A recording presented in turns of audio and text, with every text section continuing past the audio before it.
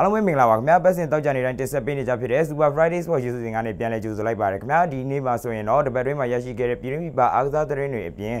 အခုရက်ပိုင်းတွင်မှာမြန်မာအားကစားအဖွဲ့တွေတွားရောက်ရှင်ပြိုင်ကစားနေတဲ့စီးကိန်းပြိုင်ပွဲနဲ့ပတ်သက်တဲ့သတင်းအကြောင်းအရာတွေကိုတင်ဆက်ပေးသွားမှာပဲဖြစ်ပါတယ်ခင်ဗျာကျွန်တော်ကတော့ထက်လူပ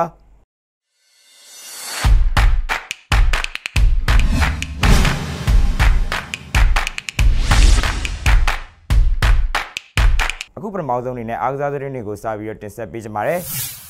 Everton သင်းဟာနီးပြချုပ်မာကိုဆေးဗာကိုယာရုကနေထုတ်ပယ်လိုက်ပါတယ်။လီဗာပူးသင်းကို9-2နဲ့ရှုံးနိမ့်ခဲ့ပြီးတဲ့နောက်မှာတော့အသင်းဘုံဖွဲ့ကနေပြီးတော့နီးပြမာကိုဆေးဗာကိုထုတ်ပယ်လိုက်တာလည်းဖြစ်ပါတယ်။အသက်42နှစ်အရွယ်ရှိပြီဖြစ်တဲ့ပေါ်တူဂီနီးပြမာကိုဆေးဗာဟာ2018ခုနှစ်ကဝက်ဖို့အသင်းကနေပြောင်းရွှေ့လာခဲ့တာလည်းဖြစ်ပါတယ်။နောက်ဆုံးပရီးမီးယားလိ6ပွဲမှာတပွဲသာအနိုင်ရရှိအောင်စွမ်းဆောင်ထားနိုင်ခဲ့ပြီးတော့တန်းစင်းစုံထဲမှာရောက်နေခဲ့တဲ့အတွက်ကြောင့်မလို့ Everton သင်းကနေထုတ်ပယ်ဖို့ဆုံးဖြတ်ခဲ့တာလည်းဖြစ်ပါတယ်။အသင်းရဲ့နီးပြအဖွဲ့ဝင်ဟောင်းတူဖြစ်တဲ့ကစားသမားဟောင်းဒက်တန်ဖာဂူဆန်ကိုနီးပြချုပ်အဖြစ်ပြောင်းလဲတာဝန်ပေးသွားမှာဖြစ်ပြီးတော့နီးပြဆေးဗာအနေနဲ့18လတာကာလအတွင်းလှုပ်ဆောင်ခဲ့မှုအတွက်အထူးပဲကျေးဇူးတင်ကြောင်းအောင်မြင်မှုတွေရပါစေကြောင်း Everton သင်းကထုတ်ပြန်ကြေညာခဲ့ပါတယ်ခင်ဗျာနောက်တဲ့သတင်းတစ်ပုဒ်မှာတော့ Garbe ဟာ Real Madrid အသင်းမှာမပြောမရှင်ဖြစ်နေကြောင်း agent ဖြစ်သူကအတည်ပြုပြောကြားလိုက်ပါတယ်Real အသင်းမှာအဆင်မပြေဖြစ်နေခဲ့ပြီးတော့နီးပြစီတန်းနဲ့လည်းပြဿနာတချို့ရှိနေတာဖြစ်တယ်လို့သတင်းတွေကဖော်ပြကြပါတယ်ဘေးရဲ့ agent ဖြစ်သူဂျော်နသန်ဘာနက်ကပြောကြားရမှာတော့ဘေးဟာ Real Madrid အသင်းမှာမပြောရှင်ဖြစ်နေကြောင်းအဲ့လိုစိတ်ပြက်နေပေမဲ့လည်းစကြုတ်တက်တန်ရှိနေသေးတဲ့အတွက်ကြောင့်မလို့ရာနှုန်းပြည့်ဆက်လက်ပေးဆက်ကစားမှာဖြစ်ကြောင်းနဲ့စူဖလာအားလုံးရယူနိုင်ဖို့ဆန္ဒအမြဲရှိသူဖြစ်ကြောင်းဆိုပါတယ်ဒါပေမဲ့ကောင်းမွန်တဲ့ကမ်းလှမ်းမှုတွေရှိလာပြီးတော့ဘေးအနေနဲ့လည်းအသင်းကနေထွက်ခွာလို့ရဆိုရင်တော့အသင်းဥက္ကဋ္ဌ Pires နဲ့စကားပြောဆိုသွားမှာဖြစ်တယ်လို့ဘေးရဲ့ agent ဖြစ်သူဘာနက်ကဒီပြပြောကြားခဲ့တာလည်းဖြစ်ပါတယ်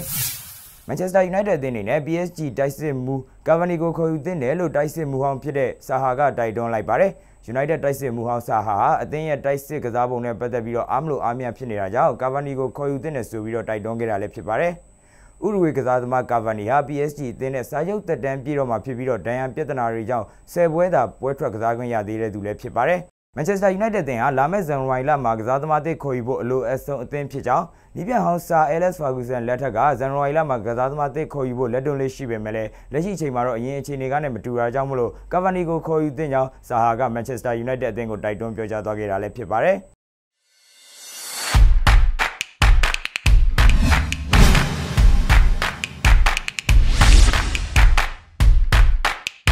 အခုဆက်လက်ပြီးတော့လာမယ့်2020ခုနှစ်အတွင်းမှာချန်ပီယံကာကွယ်ပွဲအဖြစ်3ပွဲ4ပွဲလောက်ထိုးသက်ဖို့ရှိတယ်လို့အောင်လာအန်ဆန်ကပြောကြားလိုက်တဲ့သတင်းကိုတင်ဆက်ပေးကြပါမယ်ခင်ဗျာအောင်လာအန်ဆန်ဟာလက်ချောင်းရုပ်ခွဲစိတ်ထားခဲ့ရလို့အနားယူနေရပြီးတော့လာမယ့်တစ်ပတ်လောက်အတွင်းမှာတော့လေ့ကျင့်မှုတွေပြန်လည်စတင်နိုင်မယ်လို့ပြောကြားခဲ့ပါတယ်ဒီကနောက်တစ်ပတ်လောက်ဆိုဒီကဖြီးလို့ရပြီအဲ့ဒါဖြီးပြီးတော့ကျွန်တော်ပြန်လေ့ကျင့်လေး training ဆင်းလို့ရပြီအဲ့ဒီအချိန်မှာကျွန်တော်ဟိုသူတို့ရဲ့နောက်နေ့ရဲ့ calendar ကိုကြည့်မယ်ကျွန်တော်စိတ်မှာတော့March လမှာပြန်ကစားလို့ရမယ်လို့ကျွန်တော်ယုံကြည်တယ်။လာမယ့်နေ့အတွင်းထိုးသက်မဲ့ပွဲစဉ်တွေထဲမှာ middle weight တန်းပြင် light heavyweight တန်းရွှေကပတ်ကာကွယ်ပွဲကိုပါထိုးသက်ရဖို့ရှိပါတယ်။နောက်နေ့မှာကျွန်တော်အနည်းဆုံး3ပွဲ4ပွဲလောက်ကစားမယ်။စူးစမ်းမယ်။ middle weight တန်းကိုဟုတ်ကဲ့ကျွန်တော်ရဲ့ဟို middle weight ကို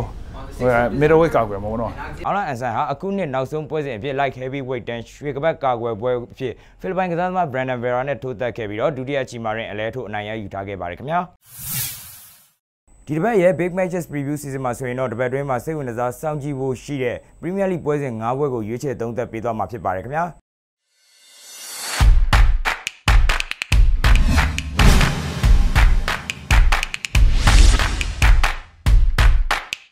ပထမဆုံးအနေနဲ့စနေနေ့ည9:00နာရီခွဲမှာကစားမယ့် Everton Chelsea ပွဲစဉ်နဲ့စကြပါတယ်Everton ကနီးပြမာကိုဆေးဗာကိုထုတ်ပယ်ထားပြီးတော့ယာယီနီးပြတဲ့ Ferguson လက်ထက်မှာရလက်ကောင်းတွေပြန်ရလာမလားဆိုတာတော့စောင့်ကြည့်ရမှာပါChelsea ကတော့ဂျာယက်မှာကစားခဲ့တဲ့ Villa နဲ့ပွဲစဉ်မှာနိုင်ပွဲပြန်လည်ရှာဖွေနိုင်ခဲ့ပါတယ်။ Everton မှာကစားသမားကောင်းတွေရှိနေပြီးတော့နီးပြတဲ့ Ferguson အနေနဲ့ကတော့အကောင်းဆုံးပြင်ဆင်ထားဖို့လည်းရှိနေပါတယ်။ Richarlison, Iwobi, Sigurdsson တို့ရဲ့တိုက်စစ်ကလည်း Chelsea ကိုဖိအားပေးကစားနိုင်စွမ်းရှိနေပါတယ်။နောက်ဆုံး Premier League 3ချိန်တွေ့ဆုံမှုမှာလည်း Chelsea အနိုင်မရခဲ့ဘူးလို့ဒီပွဲမှာတော့သေရလက်လောက်နဲ့ပဲပြီးဆုံးဖို့ရှိနေပါတယ်။နောက်တစ်ပွဲကတော့စနေနေ့ည9:00နာရီခွဲမှာကစားမဲ့ဘုံပေါင်းနဲ့လီဗာပူးတို့ရဲ့ပွဲစဉ်ပဲဖြစ်ပါတယ်။ဘုံပေါက်ကနောက်ဆုံး4ပွဲဆက်ရှုံးပွဲတွေ့ခဲ့ပြီးတော့ခန်းစစ်ပိုင်းဂိုးတွေလည်းပေးထားရပါတယ်။လီဗာပူးကတော့နောက်ပိုင်းပွဲတွေမှာအကျိတ်နဲ့ကစားခဲ့ရတဲ့နိုင်ပွဲတွေရှိလာခဲ့ပေမဲ့လည်းလိုအပ်တဲ့အနိုင်ရလက်တော့ရယူထားနိုင်ပါသေးတယ်။ Everton နဲ့ပွဲမှာဂိုးတွေပြန်ရလာခဲ့တဲ့လီဗာပူးတိုက်စစ်အနေနဲ့ဂိုးတွေပေးနေရတဲ့ဘုံပေါက်ခန်းစစ်ကိုစိတ်ကြိုက်ဖိအားပေးစားနိုင်မှာပါ။ အခုရှိတာကတော့လီဗာပူးကဒီပွဲကစားအပြီးမှာလိုက်စစ်နဲ့ချန်ပီယံလိအဆုံးဖြတ်ပွဲစဉ်ကစားဖို့ရှိနေလို့ချန်ပီယံလိကြောင့်လီဗာပူးတို့အနိုင်ရရုံလောက်ပဲထိန်းကစားနိုင်တာမို့လို့အနိုင်ရလက်ရရှိရင်တော့မှဂိုးပြတ်သွင်းနိုင်ဖို့တော့ခက်ခဲလာပါတယ်စနေနေ့ည9:00 နာရီခွဲမှာဆက်ပြီးတော့ရှင်ပြိုင်ကစားမဲ့နောက်ထပ်ပွဲစဉ်တစ်ခုကတော့စပါနဲ့ပန်လီပွဲစဉ်မှာ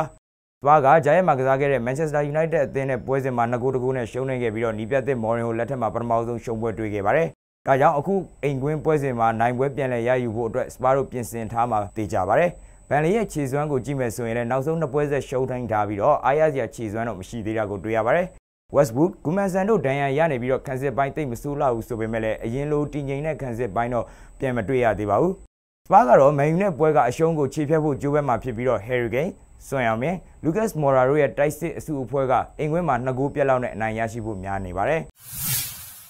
နောက်တစ်ပွဲကတော့စနေနေ့ည12:00 နာရီမှာကစားမဲ့ Man City နဲ့ Manchester United အသင်းတို့ရဲ့ Manchester United Derby ပွဲစဉ်ပဲဖြစ်ပါတယ်။ Derby ပွဲစဉ်ဖြစ်လို့ဒီတစ်ပတ်အတွက်စိတ်ဝင်စားစရာအကောင်းဆုံးပွဲစဉ်လည်းဖြစ်ပါတယ်။ Man City ကတိုက်စစ်မှုအကွဲတို့ပါဝင်မှုနဲ့အတူတိုက်စစ်ပိုင်းအရင်ကလောက်စိတ်မချရသေးပေမဲ့လည်းလိုအပ်တဲ့နိုင်ပွဲတော့ရယူနေစေဖြစ်ပါတယ်။ကျန်ရမှာကစားခဲ့တဲ့ Burnley နဲ့ပွဲမှာတော့ Man City တိုက်စစ်ကဂိုးပြတ်သွင်းနိုင်ခဲ့ပါတယ်။မန်ယူကတော့စပါတင်ကိုအနိုင်ရခဲ့တာဟာဒီပွဲအတွက်ယုံကြည်မှုကောင်းတည်ဆောက်နိုင်ခဲ့တာလည်းဖြစ်ပါလိမ့်မယ်။ဒါပေမဲ့ Man City ရဲ့ကစားကွက်နဲ့စူးဖွဲ့မှုကိုရှင်ပြိုင်ဖို့တော့အတော့ကိုခံနေပါသေးတယ်။အဒီရဲ့ကွင်းမှာဖြစ်တဲ့အပြင်ဒီနှစ်သင်းရဲ့ Premier League မှာနောက်ဆုံး5ပွဲထိပ်တိုက်တွေ့ဆုံမှုမှာတော့ Manchester City အသင်းက3ပွဲနိုင်ရခဲ့ပြီးတော့1ပွဲရှုံး1ပွဲသေကြခဲ့ပါတယ်။လက်ရှိကစားသမားစူးဖွဲ့မှုအပြင် United ရဲ့အဝေးကွင်းစွမ်းဆောင်ရည်ကလည်းနောက်ဆုံး7ပွဲမှာ1ပွဲပဲအနိုင်ရခဲ့လို့အဒီရဲ့မှာ Man City ပဲအနိုင်ရလက်ယူသွားဖို့များပါတယ်ခင်ဗျာ။နောက်ဆုံးပြောပြခြင်းတဲ့ပွဲကတော့အင်္ဂါနေ့နဲ့2 နာရီခွဲမှာကစားမဲ့ West Ham နဲ့ Arsenal အသင်းတို့ရဲ့ပွဲစဉ်ပဲဖြစ်ပါတယ်။ London Derby ပွဲစဉ်ဖြစ်ပြီးတော့နှစ်သင်းစလုံးကလည်းရလက်ပိုင်းဆိုးရနေတဲ့အသင်းတွေပါ။ West Ham က Chelsea နဲ့ပွဲမှာမထင်မှတ်ပဲအနိုင်ရခဲ့ပေမဲ့လည်း Wolves နဲ့ပွဲမှာရှုံးပွဲပြန်တွေ့သွားခဲ့ပါတယ်။ Arsenal ကလည်းရလက်ပိုင်းဆိုးရနေပြီးတော့နောက်ဆုံး9ပွဲဆက်တိုက်နိုင်ပွဲပျောက်ဆုံးနေတဲ့အသင်းလည်းဖြစ်ပါတယ်။ Arsenal ရဲ့တိုက်စစ်စုပွဲမှုကတဦးချင်းမှာကောင်းမွန်ပေမဲ့လည်းဂိုးရဖို့တော်တော်ကိုခက်နေပါသေးတယ်။ West Ham ကွင်းမှာဆိုရင်လည်း Arsenal ကအမြဲတမ်းရုန်းကန်ရလေးရှိပြီးတော့လက်ရှိခြေစွမ်းအရာလည်းအနိုင်ယူဖို့ခက်ခဲနေဦးမှာပါ။ Arsenal တီးတက်မှတ်လောက်နဲ့ပဲကျင်းနေရဖို့ရှိကြောင်းတင်ဆက်ပေးလိုက်ရပါတယ်ခင်ဗျာ။အခုနောက်ဆုံးအနေနဲ့ဖိလစ်ပိုင်နိုင်ငံမှာကျင်းပပြုလုပ်နေတဲ့အကြိမ်30မြောက်ရှေ့တောင်အာရှအားကစားပြိုင်ပွဲကိုတောက်ရောက်ရှင်ပြိုင်ကစားနေတဲ့မြန်မာအားကစားအဖွဲ့တွေအပေါ်မှာပြည်သက်တွေရဲ့အမြင်တွေကိုလည်းရှုစားရမှာပဲဖြစ်ပါတယ်ခင်ဗျာ။ရှေ့တောင်အာရှမှာဆိုလို့ရှိရင်ကမ္ဘောဒီးယားတို့နော်ဖိလစ်ပိုင်တို့ပါလို့လာအိုတို့ဆိုလို့ရှိရင်ဒါတစ်နှစ်နဲ့တစ်နှစ်သူတို့တိုးတက်လာတယ်။ကမ္ဘောဒီးယားဆိုလို့ရှိရင်အရင်တော့မြန်မာဆိုလို့ရှိရင်ငယ်နိုင်လာအိုဆိုလို့ရှိရင်အရင်တော့မြန်မာဆိုလို့ရှိရင်ငယ်နိုင်အဲ့ဒီငယ်နိုင်တွေကိုအခုကျွန်တော်တို့မြန်မာနဲ့ကမ္ဘောဒီးယားနဲ့တွေ့တယ်အိမ်လိုက်အားလိုက်အသေးအံကန်ရတယ်အစင်းတန်းတွေကွာသွားပြီကမ္ဘောဒီးယားဆိုလို့ရှိရင်အရင်တော့ဒီအသင်းကမ္ဘောဒီးယားနဲ့တွေ့တယ်လာအိုနဲ့တွေ့တယ်ဖိလစ်ပိုင်နဲ့တွေ့တယ်ဘယ်အချိန်မှကန်နိုင်နေရမယ်မြန်မာနိုင်ကိုနိုင်တယ်ဂိုးလည်းပြတ်တယ်အခုဒီလိုအချိန်မျိုးမှာသွားပြီးတော့သူတို့နဲ့တွေ့လို့ရှိရင်အသေးအံကန်ရတယ်ရှုံးရင်ရှုံးသွားတယ်တေကြရင်ကြတယ်ဒါတွေကလုံးဝဖြစ်တယ်ဒါဟိုဘောလုံးရဲ့ဟိုကွာဟမှုတွေပေါ့နော်ကြိုးစားမှုဟိုလစ်စနစ်ပိုင်းအကုန်လုံးစရတာနည်းဖြစ်တာပေါ့နော်အဲ့တော့ဟိုသူ့အဆင့်ကိုပြောရမယ်ဆိုလို့ရှိရင်ကျွန်တော်ထင်တယ်6ခုလောက်ရှိမယ်လို့ထင်တာပေါ့နော်ဒီအားကစားနဲ့ပတ်သက်လို့ရှိရင်ဒါအစိုးရကတော့ဒါထားဟိုကျွန်တော်တို့ကျန်းမာရေးဝန်ကြီးဌာနဆိုတာရှိတယ်ကျန်းမာရေးဝန်ကြီးဌာနနဲ့အားကစားအားကသိပ္ပံဆိုတာရှိတယ်သူတို့နဲ့ပူးပေါင်းပြီးတော့ဒီဟိုတွေကိ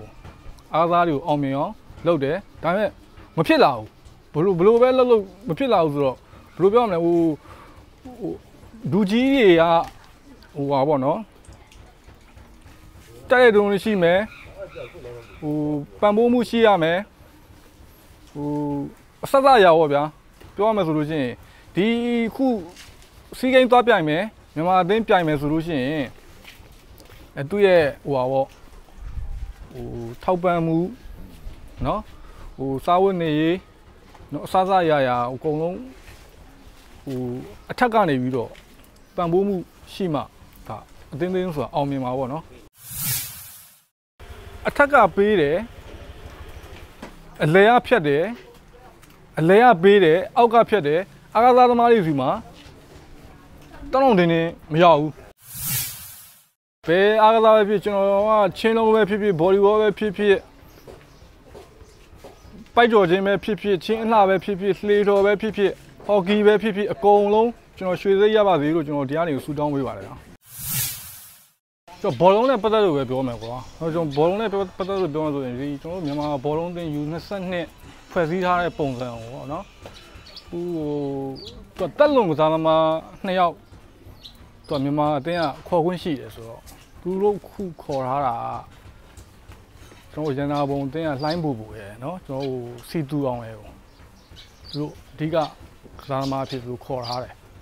သူတို့2ယောက်ခေါ်ထားတယ်ပြီးတော့လှိုင်းပူဆိုလို့ရှိရင်ကွင်းလေကစားသမားပေါ့နော်စီတူအောင်ဆိုလို့ရှိရင်ဒါတောင်ပန်တိုက်စစ်ပေါ့သူတို့2ယောက်ရဲ့အာသာချက်ကဘလူးလှိုင်းမှုဘောကတော့ကိစ္စမရှိဘူးသူကသူ့ရဲ့ဟိုပထမလေရွင်းစီကြီးမှာလည်းသူပါတယ်စီတူအောင်လို့ဆိုလို့ရှိရင်လေရွင်းစီကြီးမှာသူမပါဘူးပြီးတော့ဒီ U22 လေးတွေနဲ့ဖွဲ့စည်းထားတဲ့ခါကျတော့သူတို့22တွေနဲ့ဟိုတိုင်မင်ဖွဲ့စည်းမှု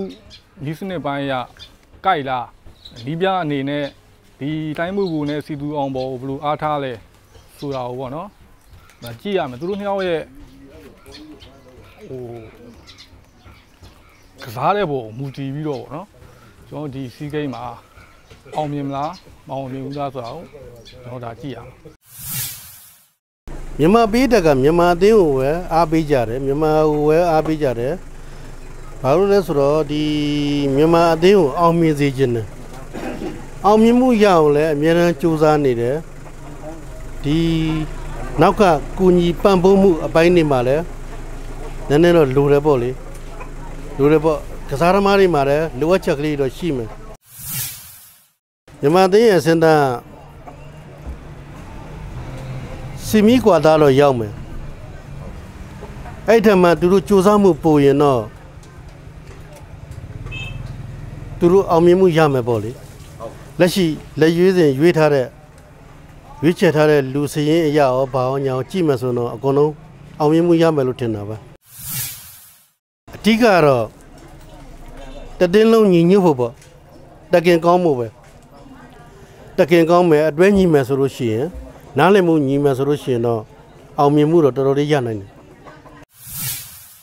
ဒီတစ်ပတ်တွေကျွန်တော်တို့ရဲ့ Super Friday Sport Show စီစဉ်ကတော့ဒီလောက်ပါပဲခင်ဗျာနောက်တစ်ပတ်တွေမှာလည်းအခုလိုပဲစိတ်ဝင်စားဖို့ကောင်းတဲ့အားကစားစီစဉ်တွေကိုတင်ဆက်ပေးသွားမှာဖြစ်လို့စောင့်မျှော်ကြည့်ရှုကြပါအောင်ခင်ဗျာကြည့်ရှုအားပေးကြတဲ့ပရိသတ်တွေအားလုံးကိုတူပဲကျေးဇူးတင်ရှိပါတယ်ခင်ဗျာ